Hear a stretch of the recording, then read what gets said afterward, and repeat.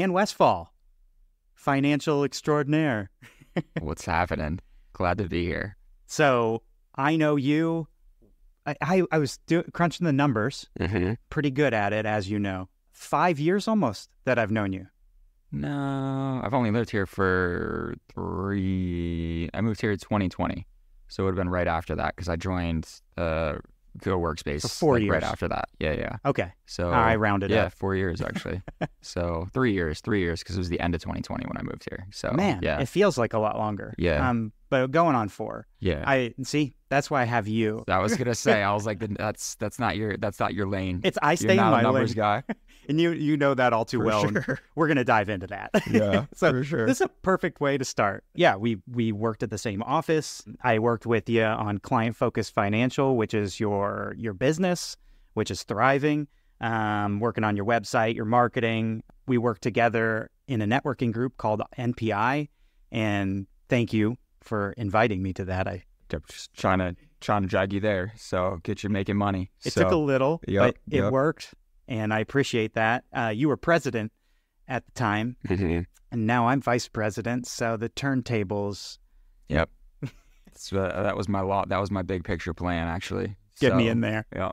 No, I really appreciate it, and I appreciate our partnership and friendship, and it's been really cool getting to know you, and Likewise. you've taught me a lot. And you also manage me and my family's investments, which is enormous because I tried to do Robinhood for like a year. It sucked me in.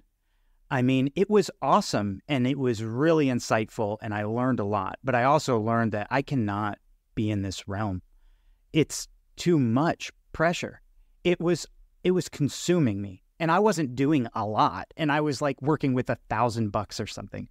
I started with like 100 and I kept getting pulled in. But there was some tug to it. And I kind of wanted to start there on like, what drew you to the finance realm? How did you find yourself in this? Yeah, so I started making money. My first job, and I think you actually know this story, but my first job was working for my older brother, my older brother ran the Trenton Times, which was the local newspaper in New Jersey, and he got that when he got a route when he was 12, and as his younger brother, I was 9 at the time. My dad wanted me to help him out, so we were both kind of like involved in it and things, and after a little while, Andrew ended up getting to the point where he didn't really need his younger brother helping him out, and my dad still wanted to have me involved in it and made him basically keep me involved in some way. So he decided he hated going around to collect for the paper. So what he did is he had me go around to collect and he paid me 15% of whatever I collected. So that was at like 9-10 years old, making $20-$30 every other week was a lot of money for a 9-10-year-old, and you don't have anything to spend money on as a 9-10-year-old. Like I can remember like literally going down the street to the liquor store, which ironically had candy. So it was like the draw in. Oh, that's great. And yeah, it's like, that's how they get you, and going there and like getting candy and stuff like this. It's like, well, what do you spend money on as like a 10-year-old? Nothing. So, but otherwise it was just literally saving money. And it got to the point where I'd saved enough money. My dad's like, you should put this money in a CD at the bank. And I was like, what is a CD? And he explained, he's like, yeah, you make, 5-6% just leaving your money sit there. And I was like, well, this is great. Like, I'm not using it anyway. Like, let's put it there. So that was the first investment I ever made, was putting my money in a bank CD. And I kind of love the idea of it because I was like, well, I'm not working or doing anything. Let's make more money with it. As kind of time went on, making more money and saving more money and things, my always was big into sports growing up, and my older brother, we had one TV at the house, and my older brother, when he was 18, got a Scottrade account, which Scottrade was like the kind of like a Robinhood. It was then eventually bought out by TD Ameritrade. TD Ameritrade was bought out by Charles Schwab, so on and so forth. But he was trading on there, and he would watch Jim Cramer's Mad Money at 6 o'clock, which always pissed me off because that was right when SportsCenter was. So it was like, if I wasn't there, he was watching that, and I was kind of just forced to watch it with him. And if you don't know who Jim Cramer is a financial personality, like very over the top personality and like very excitable. But he used to run a hedge fund, super smart, and he's still on CNBC today. And he really kind of just makes it entertaining to learn about investing in stocks. And that was really watching him kind of forcibly at that point drew me into it, where I was like, oh, wait, you can invest money in stocks and make even more than like 5-6%.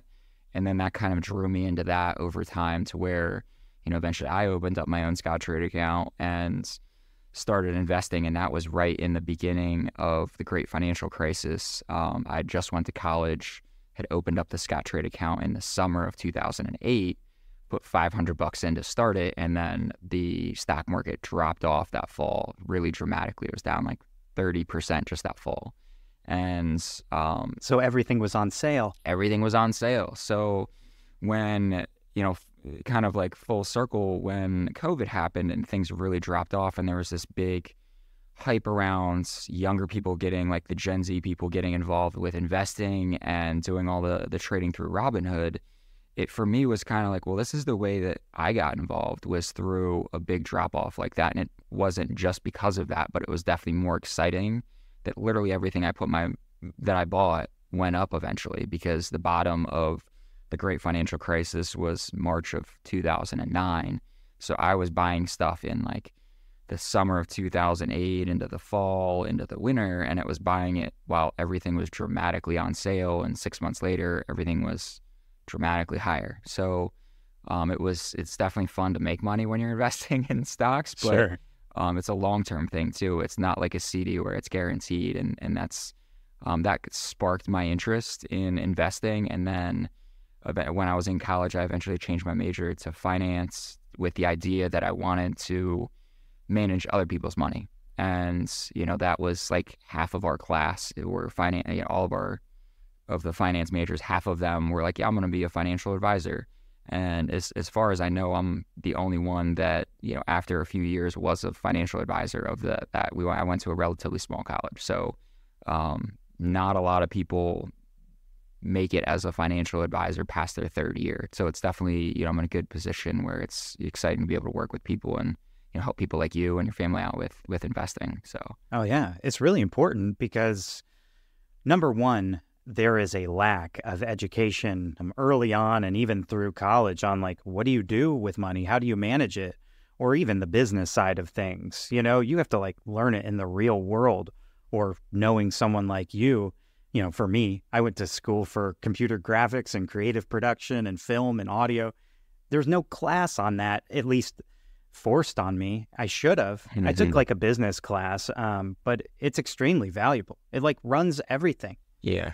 Money's, unfortunately, you need money to live and do things. Yeah. Yeah. And I see that. I see it a lot with like the education behind money. It's generational. So, you can see, if somebody grew up in a household where they didn't have a lot of money or had poor financial habits, and that's just passed down generationally until somebody learns about money and investing and finances and changes that. So, I was lucky to grow up where my dad's like, hey, put your money in CDs. So now my parents weren't people that really outside of their retirement plans put money into stocks. That just was not what they grew up with, because when, my parents were, closer to my age, CD rates were like close to 10%. So for them to put money in stocks, didn't really make a whole lot of sense. It was also a lot harder for people at that point to invest in stocks. There weren't, things like Robinhood out there where it's an app on your phone.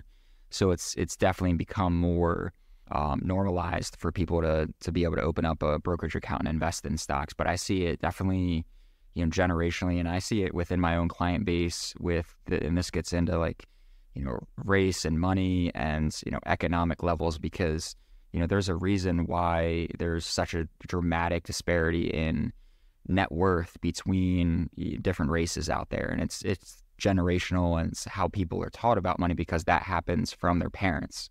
And if their parents didn't have money or, had a lot of debt, and then likelihood is that they are too, just because of where they're learning their financial habits from. So I see it, every day with people that I come across and talking with them, because majority of people out there don't have the type of money that they should have, based on their age. So it's, at least, I'm sure there's statistics out there that are more exact than this, but I know like 50% of people live paycheck to paycheck, and, if not higher percentage, even higher of a percentage don't have any money in, savings if there was some dramatic event that they had to spend $5,000 for. They would automatically be putting that on a credit card. And that just starts that spiraling effect of, negative financial habits, and, putting them in the hole, basically, where they're just always trying to scratch and claw to get out. So, and then eventually it hits the point in their life where they need to really either dramatically save money, or they get to the point of no return where they're just never going to have the kind of money that they need to have to retire or live, a financially stable life. And it's sad to see, but it's all choices that are made. Everybody has the same opportunities. It's just that the choices that people make based on the information that they have isn't, aligning with long-term, financial prosperity. So that's the thing. Number one, it's a slippery slope from one bad decision, credit card debt here or there, and you have to dig yourself out just to get back to ground zero. But second, that mindset of the long term. A lot of people may be thinking about the year, if that, rather than like, okay, like for me, don't touch what you're helping me with, Dan, until I'm 60, because then we can pull that out, and that's going to be a large chunk when we just let it grow, because it's not a lot now. You've helped it grow from where it was, certainly, but at that time. But I mean, what do you think is like the main way to break those cycles? If someone's raised where their parents are just making bad decisions and not financially literate. It's education. Yeah. And like, that's the sad thing, is that I grew up, I didn't have finance class. Even my college, I was a finance major. You don't have like personal finance classes. It was I didn't really learn a whole lot about investing until I actually got into, my first job, actually. So with a financial services company. And that was really where I started learning more about investing, because even college level courses are very pie in the sky type of stuff, where it wasn't getting down into like the nitty gritty of like, well, what should you be saving? What are percentages you should be saving? Should you be saving 5% because your company matches 5%, or should you be saving 10% because you should be saving in total 20% of your paycheck? And part of that should go to short-term savings, and part of that should go to retirement. So, and those are, different like things that just aren't taught out there, and helping people understand like basic financial principles of budgeting, and, the rule of 72, which is, talking about how often your money doubles and things. So, for simple thing, if you don't know what the rule of 72 is. Just about to ask. Yeah. So I saw the look on your face. The rule of 72 is if you divide the interest rate that you're making on money into 72. So say it's 1, for example. You keep it basic math here for you. Thank you. So 1 into 72 is 72. So if you had an investment that you're making 1% on, and you wanted that money to double, it's going to take 72 years. So if you were making 2% on that, it's going to take 36 years. 3% would be 24 years.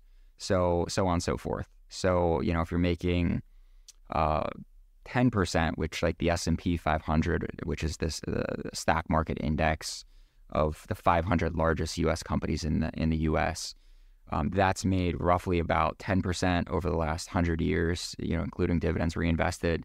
So that would take your money, and this is like for retirement money.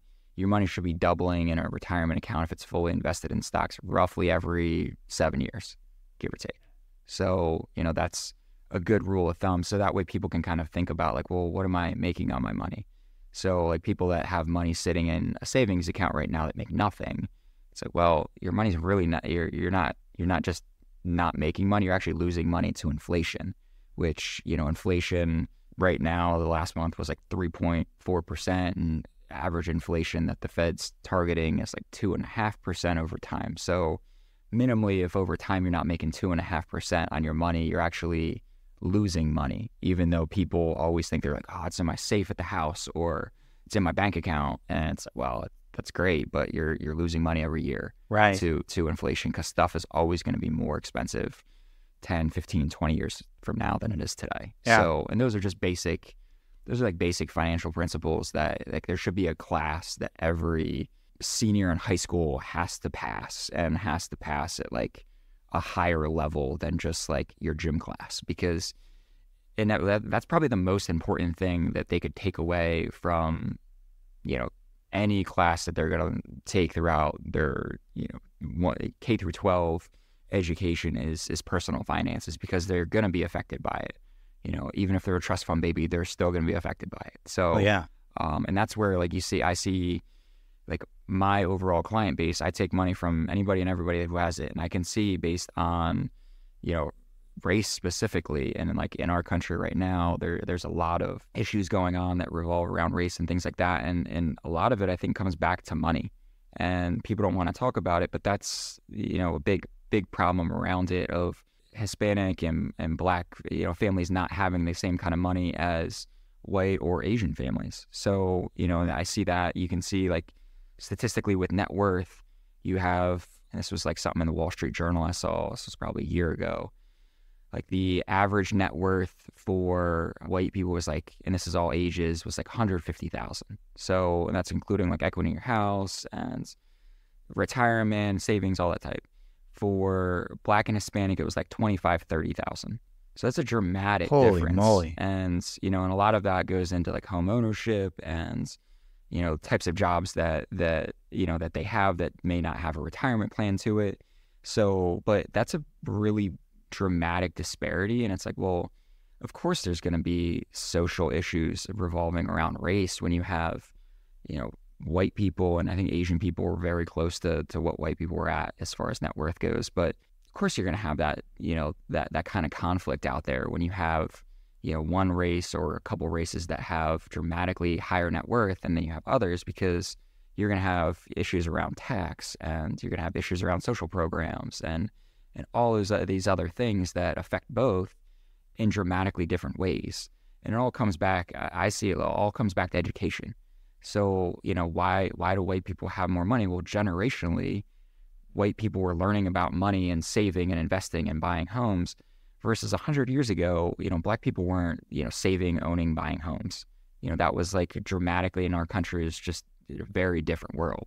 Yeah, it's an unfortunate fact. Yeah, and that's something that, that's just our country history. So, but the big thing that can change is now everybody has the same opportunities, and that's where you can't cry like, oh, well, we need, reparations or whatever. Like, it's like, no, you have the same opportunities. So, one of my best friends I went to college with, my boy Sam, first generation to go to college, Black dude, he works for the Department of State, makes 6 figures. He's the first person in his family, like, quote unquote, to like make it, so to speak.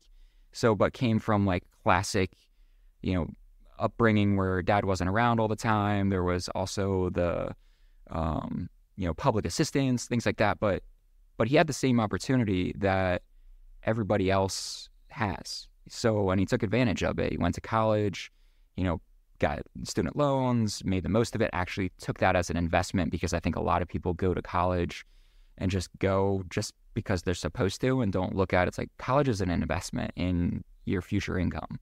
So if you're going to just go to college and, go get like, become like a history major in college, like, what are you going to do with that, So like, teach history. Yeah, you're going to teach history. It's like, okay, like you have a very small like outlook. I remember there was a major at your college where I went to school in Pennsylvania, Rec and Leisure, and I'm just like, oh, this is like the biggest joke major out there. It's just the kids that smoke weed that just want to chill and get their school.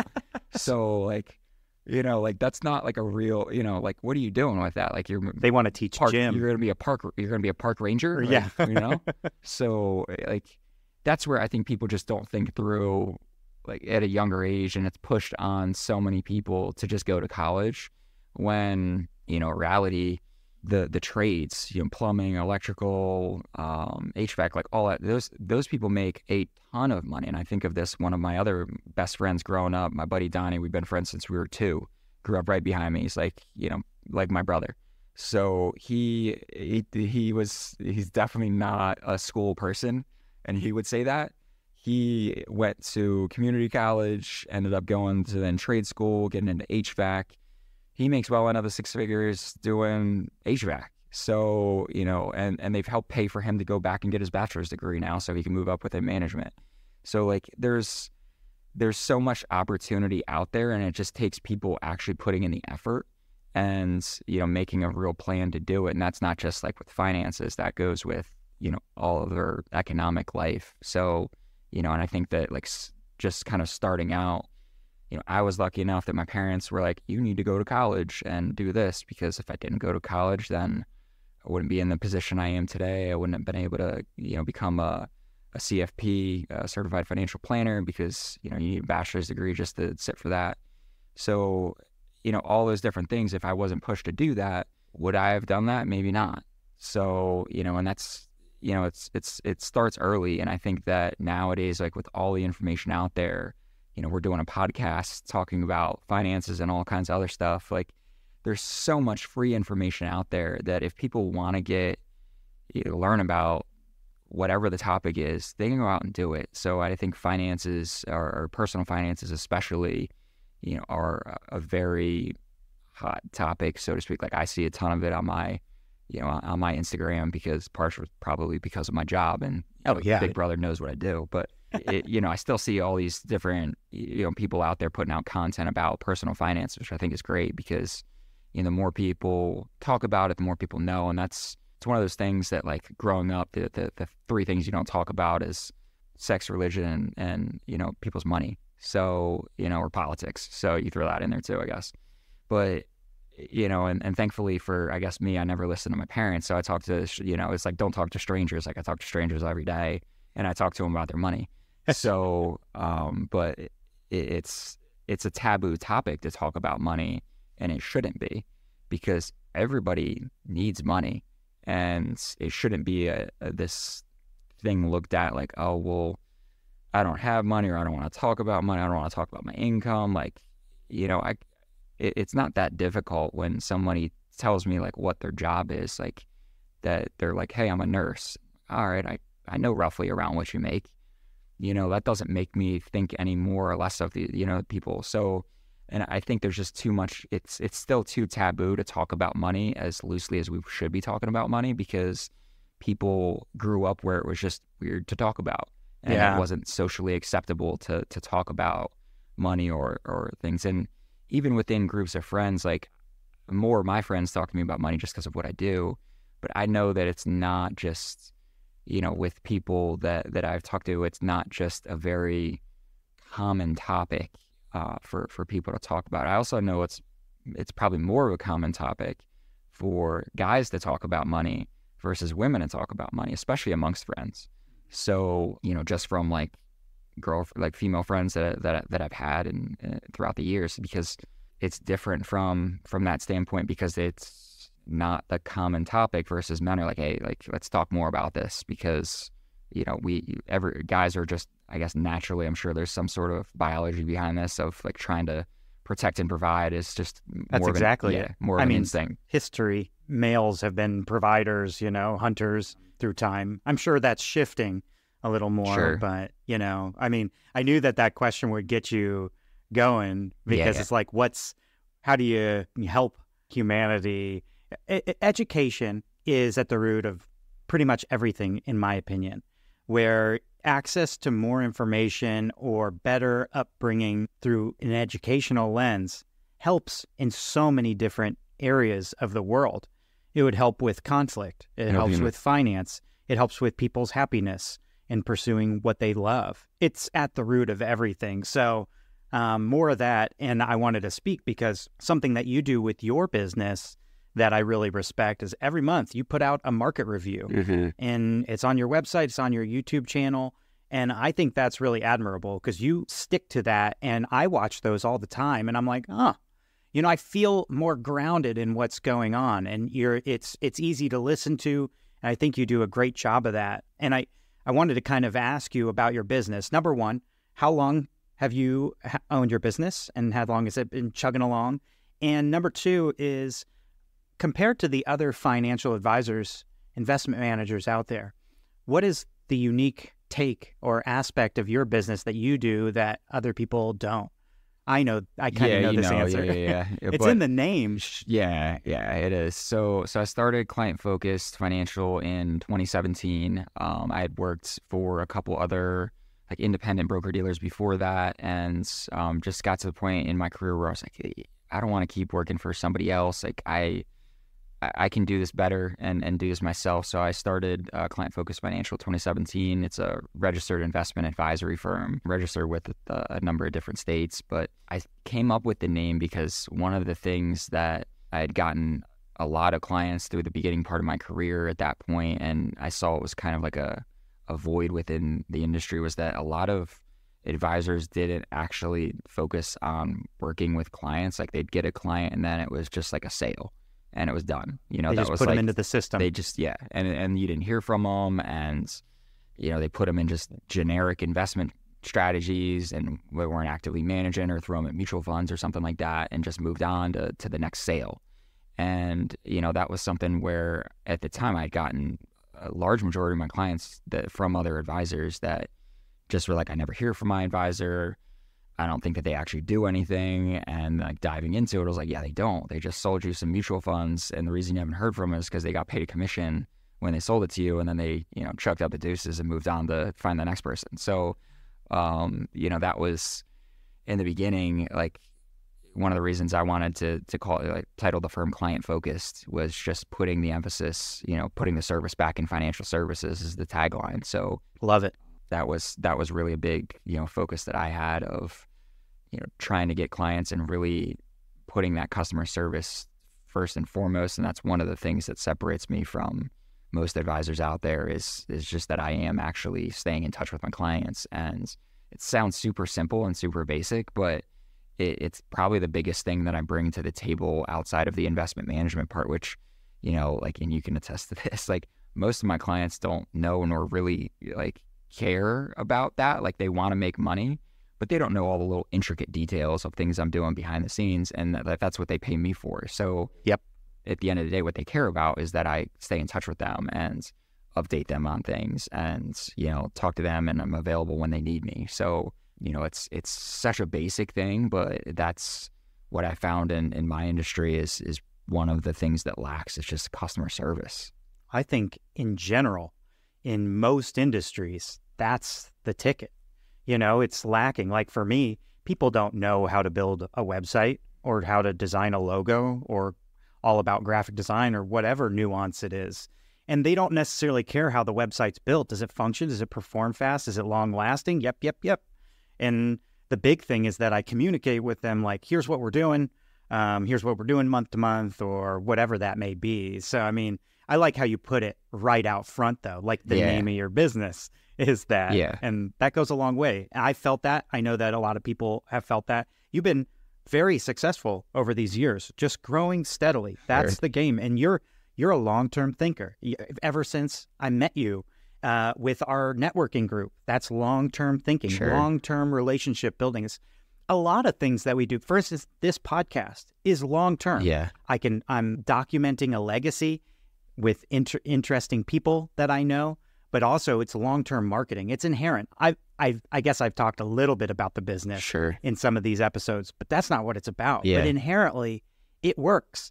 And all of these things add up long-term. Yeah. I don't know if you want to answer this, but how many households do you manage? Is there a figure that you can put out of them, the amount of money that you... It's a little over 200. It's actually publicly available because I'm a registered investment advisory firm. So I manage just under $40 million in assets under management. It's a little over 200 households that I manage. So, that's awesome. Yeah, it's exciting. Like, my biggest thing in thinking on, when we were at our networking group earlier this week, Mike Marcus gave us presentation talking about the one word thing, and for him it was growth this year because he's having a kid trying to grow his business. He'll be on the podcast soon. Oh, that's cool. Yeah, he's a good man. Yeah, shout out to Mike. He'd be good. Shout out. Yeah. So, but like for me, it's always been consistency, and it's just a strong suit because it's so easy to be inconsistent. But I think it's easier to be consistent because like it's like I go to the gym every day. You know, I eat well every day. Like I go to work every day. You know, I put in that effort in things every single day. And it's just the consistency that, yeah, I've been investment advisor for 12 years, and I started obviously with no clients. And, you know, I had people that I worked under at the time where I was like, man, these guys are killing it, making a ton of money. I'm like 21, 22. Like, how can I be that? And while there was people that I worked with that just killed it from like early on, I was like, I'm not that person, but like I can put in the work and just be consistent. And I think that that's where most people could fall into that if they just can focus on being consistent with whatever they're doing, whether it's their personal life with their health, or if they're trying to start a business with their business, or in their career, whatever it is. It's just being consistent and doing those things that, like, I mean, I was in my 20s working like 10, 12 hours a day for 6, 7 years, really, as I was growing things. And, you know, I know, you know, like relationships I had at the time, they were like, I'd love to see you more. But I got bigger picture goals. And the thing is they're not around today, but I've reached those goals and I'm kind of hitting those points. And if, you know, ultimately that was something that I had as a bigger picture thing, that I don't want to be in my 30s I'm 33 now. Like, I didn't want to be in my 30s struggling, you know, and to grow my business or financially or things like that. And, you know, I spent the time, took the steps back when needed to then, you know, take the steps forward. Cause like starting Client Focused Financial, when I started, I left my old firm and I didn't make money for 6 months. And it was like, all right, like, I hope this works. It's always a leap, you know, and I moved with like $6 million in assets under management at the time. So, which is like not much, you know, for any other financial advisor that's listening to this out there. They're like, what? So it's not a lot of money, you know, and now I think of it like my top 5 clients have more than that. So, you know, it's just, yeah. So, and now you got a big chunk of change that you're managing. Yeah. That's impressive. Yeah. So, and it's just, but it's consistency. Like, there was never a year where I just was like, I killed it and just brought in $10 million of new money. It was always just, you know, 2, 3, 4, 5 million a year, just consistently adding clients. And that can, you know, that can span a lot of different, you know, industries of just being consistent and doing something that, you know, I'm lucky that, like, in my world, it's all about compounding, like compound interest and growing people's money. And by helping grow their money, it grows my firm revenue and things. So, you know, there's different ways that businesses can scale and do that within their own world that I think that a lot of people can focus more on. Is your website as effective as it could be? Are you using it for more than just marketing? And do you give it constant attention? If not, you're missing out. Your website should assist with your business operations, from processes and procedures to client onboarding and tasks. Your website should work for you. Here at Naaman Creative, we work with all of our clients strategically from the start. Don't miss out on all the opportunity that an effective website can provide. Schedule a free consultation with us today and discover how we can get you on the right track. Yeah, a couple things. I resonate so much with, you know, hard things become easy when you normalize that consistency. The consistency normalizes that thing. Good health, hitting the gym, running, not smoking, not doing stuff is also sure a positive habit. Or you know, you could go the other way, and that's a habit. Crack, you know. Yeah, exactly. That'll get you. But it's like the consistency of, for me, you know, I could take every day off because I'm the boss, but that won't work. And so I don't. But that consistency keeps it going, and I feel that very much that, like, whoa, 3 years ago when I started, like, it was zero, literally zero, and took that leap like you're talking about. And now it's a lot more than zero. Sure. And it's wild. And it's fun to think about in 5 years. Before I go on to maybe rough spots, I wanted to, there's something that I saw, it was several months ago, but it was this post, it was this write-up, or it was a video, and it was, would you rather have $1 every day for a month or $1 million right now? It's like compound, like doubling $1 every day. And that dollar would double every day. And I was like, $1 million, of course. But then they did the math, and I go, oh my God, I was so wrong. Because about compounding. Exactly. That was the most illustrative thing that I saw, as far as like, once you start to really grow that money. That's why once you save enough and you can make that money work for you, that money really works for you towards the end. Yeah. Because that just compounds. It's enormous. Yeah. So choose the dollar per day that doubles over a month. Yeah, you definitely want that compounding. Compounding is it's definitely something that people don't take into account as much because it's consistency, it's boring, it's not exciting. Like, the longer you leave money sit there, the more it's going to grow. So, but I want $1 million now. Yeah, that's what, again, it's like that long-term mindset. These are all, the consistency, like the thread through this conversation. And I was kind of thinking about where this would go, right after we set this date, was, the different things that we talk about. And mindset was certainly one of them that I'm glad we're hitting on and not surprised by it. And maybe speaking of mindset, because I think this is probably one of the things, for both of us being business owners, it's not all like sunshine, rainbows, unicorns, and money. Like there, for me, several months ago, I had a dip in my business where I'm like, oh my gosh. But now I'm in a month where it's fantastic. These ups and downs. So I just wanted to ask, what is one of the most, difficult parts of your journey? How'd you get through that? Yeah. I mean, I have to think back to like the very beginning was definitely the hardest, because I think I said earlier that, most financial advisors don't make it past year 3 because the first 3 years suck. Most businesses. Yeah, most businesses. But like, I think it's like, I remember there was this dude at Ed Jones that when I was interviewing in college for internships, and he had said, he's like, I got together with him, he took me out to lunch, and he's sitting there, he's like, 90% of advisors don't make it past year 3. I was like, damn. I was like, am I making the right decision getting into this world? And I guess the competitive nature in me was like, sucks for that other 90 because I'm going to be the 10. And then ironically, he didn't give me the internship because he just couldn't get interns through Ed Jones or something like that. And I was like, dude, I'll work for free. Still didn't give it to me.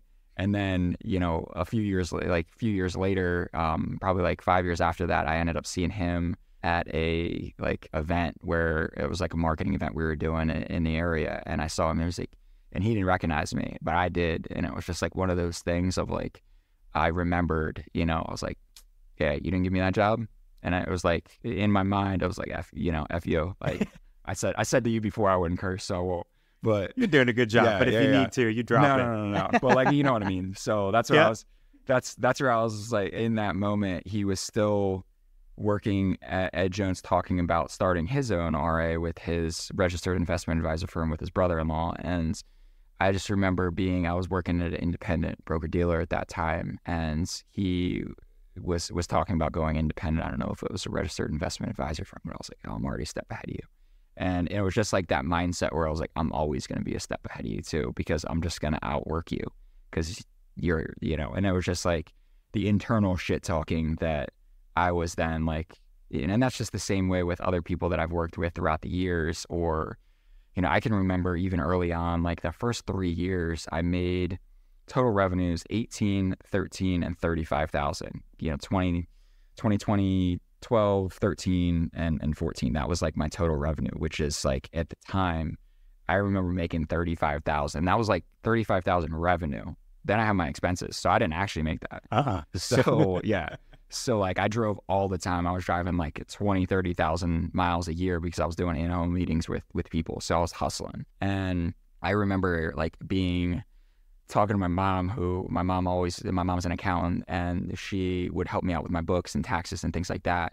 And when I made 35, I was like, Mom, killing it. And she's like, yeah, well, you're profitable this year, but that's not what, you need to keep growing. And my mom always being the half glass full or half glass empty person that my mom is, always the pessimistic person. And me being always wanting to like prove my mom wrong kind of thing and that was just, something, even actually getting into the industry where my mom had, when I interviewed and worked like kind of an internship at Morgan Stanley, and at the same time worked for this small little independent insurance agency, and decided that I wanted to work with this small little financial services company. And Mom was like, oh, you need to work with the big guys like Merrill Lynch and Morgan Stanley. And I'm like, nah. And it was just because of her saying that I wanted to prove her wrong to then be like an independent advisor. Sure. So, and it's always been that, where there's always like, I can remember, earlier on, like friends being like, yo, he's struggling. Like he's not making, I'm like, I'm going to be killing it at some point, and, I'm going to be managing your money. So, and I am today. And that's where I know that, long term, it's like I have that 10-year outlook on it. So like I know where at 43 where I want to be at, and I knew when I was 23 that I wanted to be here today. And I am, and it's in a weird way, like it doesn't feel as gratifying, I guess, because I knew I'd be here. It's like you're supposed to win, but when I look back and think on like those first like 3-4 years, where like after year 4, I went from 35 to then 70,000. That was like, oh, I'm actually, making it, so to speak, where, I'm making actual grown people money.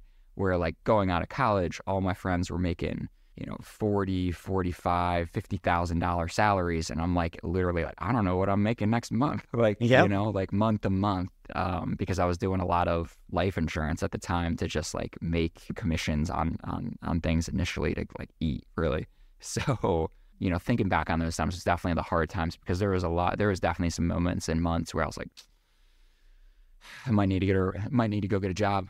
I might need to like give this up and go work at a bank. That was like always like my fallback. I was like, I'll work at a bank. Like, well, they have jobs there. Luckily that could get hired. You could get hired pretty quickly, but it's the perseverance through those times where that upswing is right beyond, the horizon. Yeah. And that's the thing, because there are always dips no matter what. And it's getting through that, having the mindset to go, no, I'm going to keep chugging along. Yeah. I think that's the difference, like EQ versus IQ. Like I don't know if you've heard this before. I've heard this in different, personalities on social media talk about this. Like IQ obviously is your, intelligence. EQ is your emotional quotient. And it's like the people that run businesses and that are super successful, while they might be smart, they're not the smartest person in the room necessarily, but they're able to like overcome obstacles and power through difficult times. And what they end up doing is then they end up hiring smarter people than them.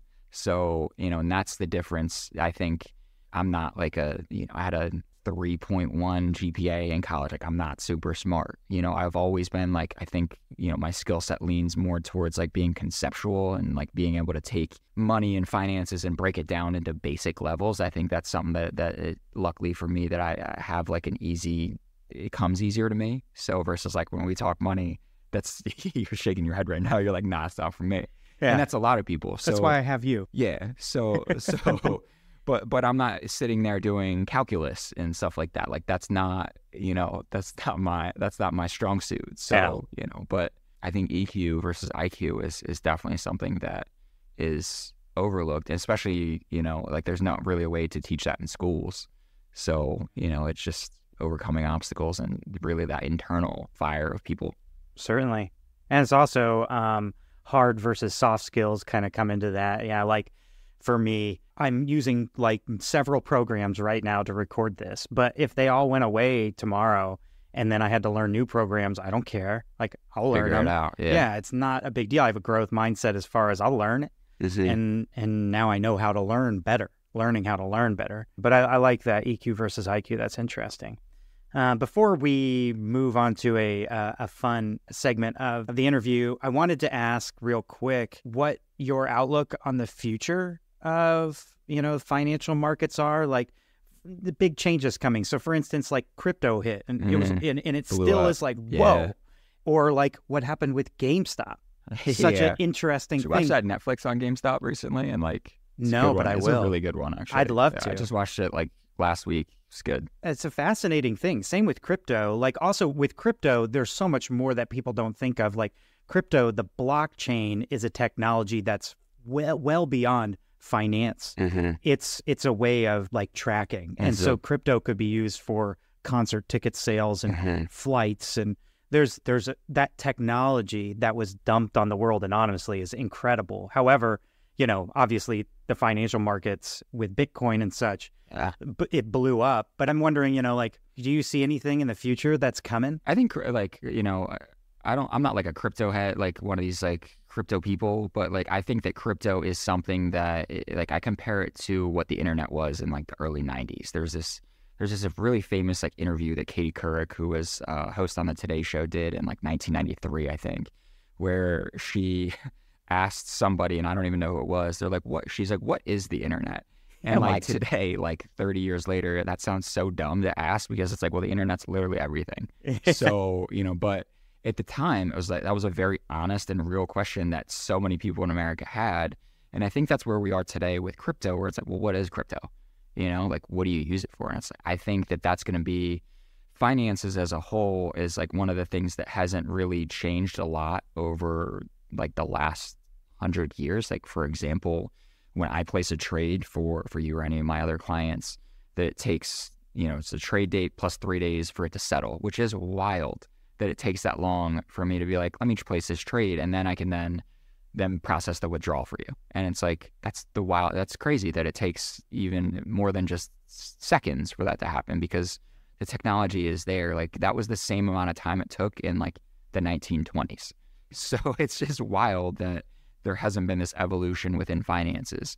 So I think that that's, definitely a space that will evolve more over the next 10, 15 years. I think like sectors that I'm very, I think the market as a whole, for those people that are out there, like I'm a half glass full person. So I have a very positive view on the market from a long-term standpoint, but especially over the next 5-10 years, because trend-wise, we're in what's referred to as a secular bull market, where there's these timeframes over history where markets go down and sideways, which that would be a secular bear market, and then these longer timeframes where it goes up. So like going back through time, if you were to pull up a chart of the stock market and you looked at from like 1929 when the Great Depression hit through the end of World War II, into the initial recession after World War II, markets were down and sideways. And then from like 1946 through the end of the 1960s, stocks went up like eightfold in that 20-year time frame roughly. And then we went through high inflation, high oil prices, oil shortages, like all these different things that happened in the 70s that caused the economy to drop off dramatically, stocks drop off. And we went through that for about, 10, 15 years.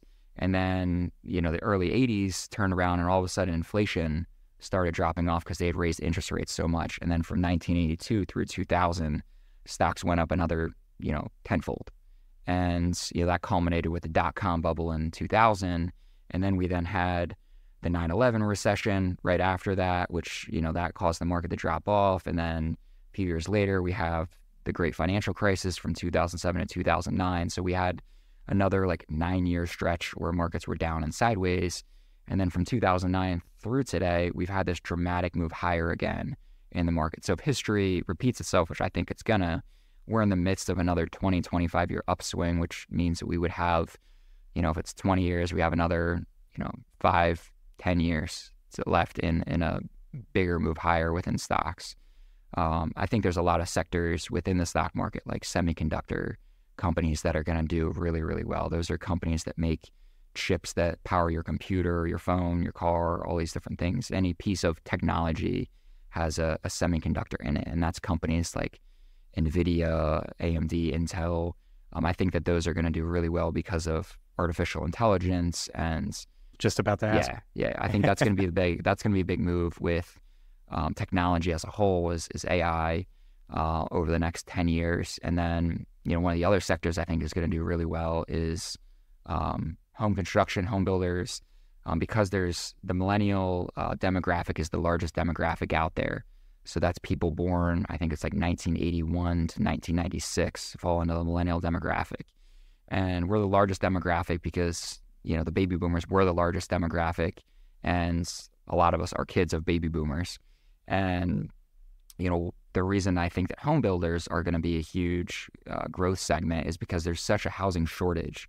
And we see this now with housing prices going up dramatically. I mean, we live in St. Pete, and St. Pete is, super expensive to actually live in, whether you want to rent or own.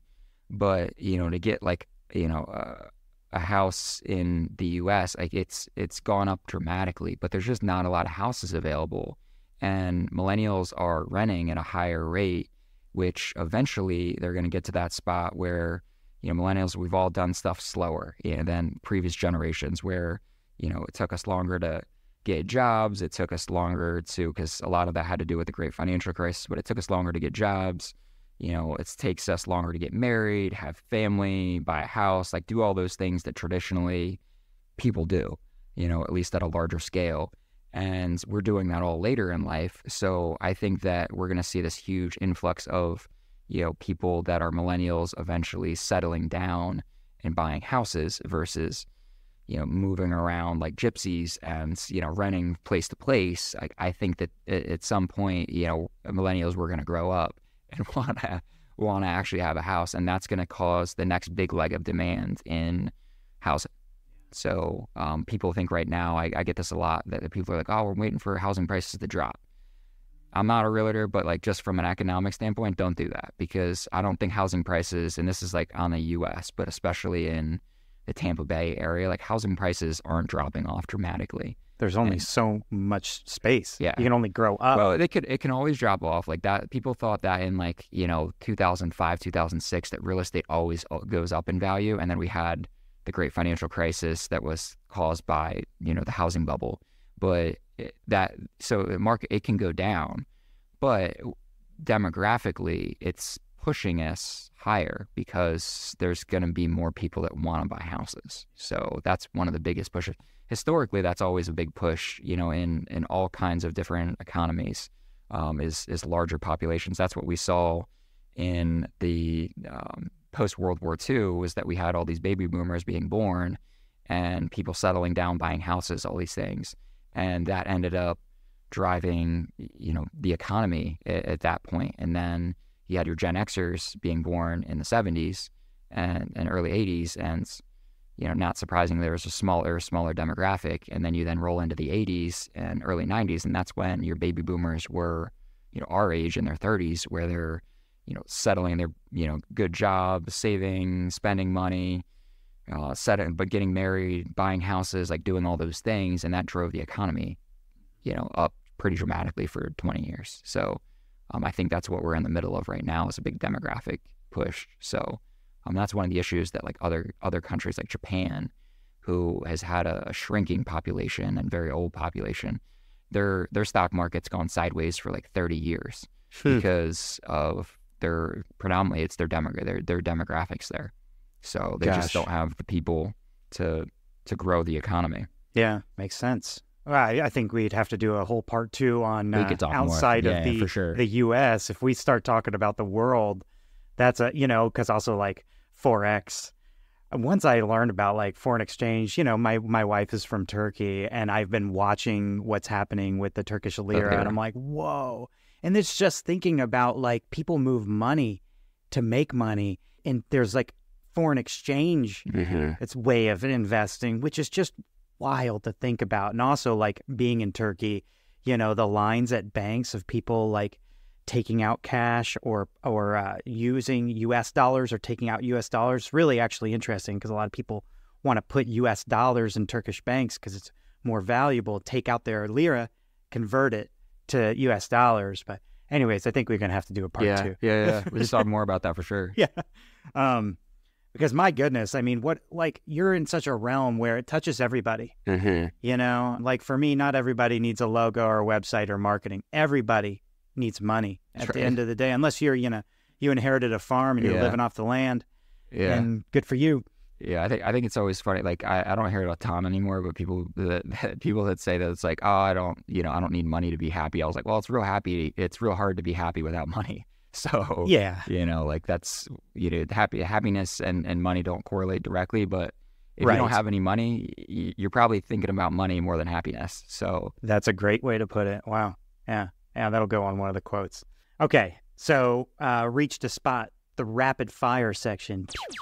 Let's do it. So essentially, everybody wins in this. I'm keeping score, but the points don't matter. And if you can, try to keep your answers short. Okay. But I ask guests this consistent questions just to see the common threads and the differences between everybody, Okay. because they're both. So just a handful of questions for you. Number one, what is your biggest source of inspiration? My biggest source of inspiration, that's super deep. I guess like just that want to like be better and, you know, have a better life for myself, future family. Like that's definitely something. So I guess you could say family. Yeah. Short, concise. I had my grandma on the show in the last episode, and that was her answer, family. Yes. That was like all we talked about, though. Yeah. Yeah, I like that answer. Yeah. For me, especially like with a new daughter, that's a driver. Yeah. Oh, for sure. But it certainly has been. All right. Do you have a favorite book?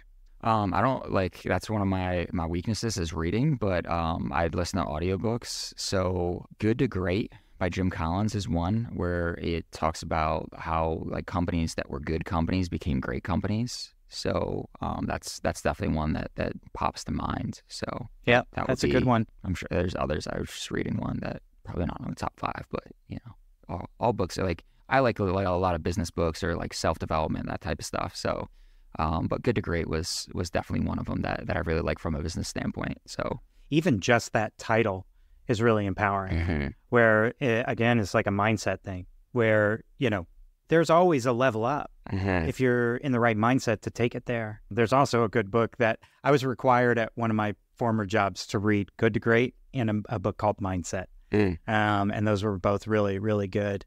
There's also one called The Checklist Manifesto, which was also really good. But I'm there with you. Like anything that you're reading to like push the envelope in yourself. Yeah, you can't go wrong. Yeah, and just learning more. It's books.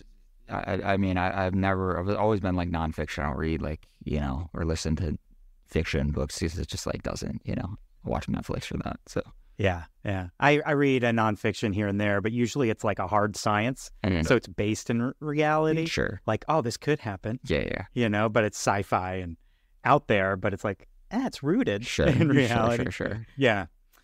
Do you have a favorite musical artist or a favorite album? I don't. You know, it's a tough one. Yeah. I'm not really like, I know you're a musician, so you're probably just like, oh, you could name that right off the top of your head. I really don't. I listen to all kinds of music, and it's really, you know, whatever mood that I'm in. Like if I'm at the gym, I'm listening to something then I'm different than probably what I'm listening to in my car. But yeah, Spotify is good for that, just helping me mix it up. So yeah. Just to let you know, that's like my answer. Being a musician, it's actually, I feel like it's even harder. Oh, really? Okay. Yeah, and it really does depend on my mood. Last night, you know, I ended the day very late listening to like classical instrumental. Okay. But, you know, earlier that day, I was listening to something heavier. Yeah. I go all over. Interesting. It's just like where the wind takes me and what I'm feeling in that moment. I could see that. Yeah. You got a little hippie in you. Yeah. My parents are both in that realm. Yeah. Shout out to both our moms and families and dads. All right. Do you have a favorite business tool? Favorite business tool, like in my own business? Or in general? Well, I use my CRM every day, so that's literally the first thing that came to mind, but that's literally just organizing my life. That's a big one. I feel you on that. Yeah, maybe my CRM, I don't know. Like, that's probably like the most important thing. Which just seems such a basic thing, but yeah, like that's, as far as a business tool goes, that's like if I didn't have my CRM, I don't know what, I guess I would use a spreadsheet, like, you know. God, yeah. No. So yeah, that would be chaos. So you say CRM is a basic thing because it's basic to like anyone in business, I guess. Yeah, you've got to have it, but it gets so deep once you start to. I like when I talk to some small businesses that don't have it. I'm like, what do you mean you don't have it? Like, how do you run your day? Not even small businesses that I work with that have been around like 20, 30 years. I'm like, what are you doing? I'm like, you don't have like tasks or follow-ups or client notes or whatever. Yeah. So that's, I couldn't, I wouldn't, my business wouldn't function without my CRM, which ironically is like one of the cheapest things that I pay for every month is my CRM. But yeah. Yeah. I feel you on that. That's certainly up there. And it's more and more important as we scale too, because there's so many moving parts and that helps condense it all, keep us on track. So I feel you. Last one. How do you define success? Happiness, like time, flexibility, or like flexibility with my time, enjoyment of like what I do. So, I'm definitely in a spot in my career where I enjoy what I do. I don't slave, by any means. Like I talked about in my 20s, working 10, 12-hour days. Like I barely work 6-hour days anymore. So like it's very, very different. And a lot of that, it's just been intentional because I don't, my goal isn't to slave and work 40, 50 hours a week. Like if I'm working 30, I'm grinding, like but I'm also like working with those 30 hours. So it's not just playing around. Yeah.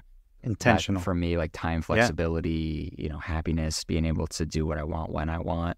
That's why I got into, running my own business and didn't want to go work for like the big guys and just make a ton of money. Cause I was like, I don't want to just be that person that's 50, 60 years old with a ton of money and hates their life and doesn't have a connection with their family or a spouse or, like their kids, like things like that. Like I see that so much in my industry with advisors because it is there's always another level because we're just talking about numbers and money.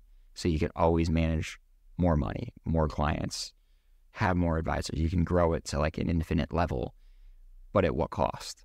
And for me, I look at that like there's, levels that I'm at now and that I'm very close to where I'm like, is it, to me to work 50 hours a week for the next year to get there isn't worth the quality of life that I'd give up by doing that because I've already given that up, years ago in my 20s. And I did that intentionally.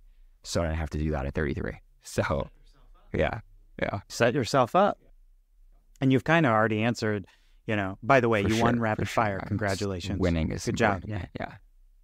No, I don't need a medal. Yeah. Medals at the door. Participation trophy. No. You have a plaque. You had a plaque for Employee of the Month. Most valuable employee of the month. I dated got that for me, actually. That's great funny, on your but yeah, picture of me. It said Employee of the Month. I'm like, I'm the only employee. Yeah. I love that. Just to kind of wrap things up, I wanted to talk about, some general tips that, you could leave people with. Ways that people could avoid common pitfalls and mistakes, being aware of, how they manage their finances. What's like one or two nuggets that you can leave the listener with? I'll just talk super basic stuff is having money in like an emergency fund. While it's super boring, it also is like you don't want to invest money that you might need for your car getting fixed or whatever it is, because the last thing you want to do is then go into credit card debt if you do have an emergency, because that's the vicious spiral because you're paying 20-25% for interest on your credit card if you're holding a balance. So I think that's a simple one. And then just being consistent with saving towards retirement, because it's going to come up. And, I see it a lot with people that live just on Social Security, and that's not the spot you want to be at in retirement, is living on Social Security income, because that was created to make sure that people weren't in poverty in their retirement years. But if you're living just on Social Security, you're basically poverty. So, yeah. So, like, that's hard. Not the spot you want to be at. So I think, having 3 to 6 months of money just sitting in a savings account and, then having, consistent amount that you're putting away towards retirement. And that should be like a percentage of your income, minimally 5%, if not 10% of your income should be going towards retirement. So my grandma had always said growing up, she's like, you save 20% and 20%. And she's like, that's how I bought this house. And it was like 20%, like, well, obviously like 20% when you're a kid doesn't really seem like much, because if you make $100, it's like $20. Adults, for some reason, it's like, what, like 20%? Like, that's so much. I'm just like, well, you need to be saving for the future, and you need to have money. And I think it's too common for everybody to have that keeping up with the Jones mentality of like, oh, well, these people have this or these people have that. And it's just like, well, you're not them. So, and I think there's too much of that, status sort of stuff going on where people don't just focus on themselves and what they need to do and taking care of themselves and their family. So I would say, emergency funds, having 3 to 6 months in there, consistently saving 5-10% towards retirement. And then the other, you should be saving 20 in total, because the other 10% should be going towards either your emergency fund or what I refer to as like the middle bucket, where it's like a taxable account that that's invested. So for like those bigger things that come up over time. So, but yeah, those 3 things I think are probably the important little foundational things I could leave people with. You taking notes out there, people? Yeah, if you don't, just rewind. Yeah, that's a good point. Don't need notes anymore. Yeah, you can always listen back on this over and over again because Dan's voice and way of speaking is so soothing.